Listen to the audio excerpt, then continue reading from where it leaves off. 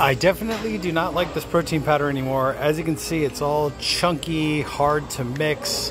I even have one of those wire whisk things in here, and it's still not mixing up very well. Oh, look at all that nastiness. Anyways, this was Protein2o whey protein isolate.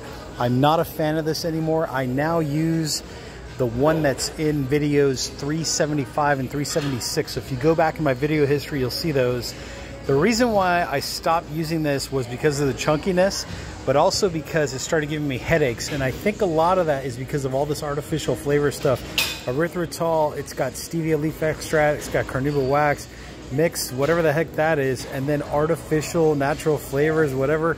Anyways, not a fan of this stuff anymore. I'm not using it. Go ahead and check out the links in the description down below for the protein powder that I am currently using that I do like, the new one. Hit the like button if you like what you're seeing. Hit the subscribe button, and I'll catch you all in the next video.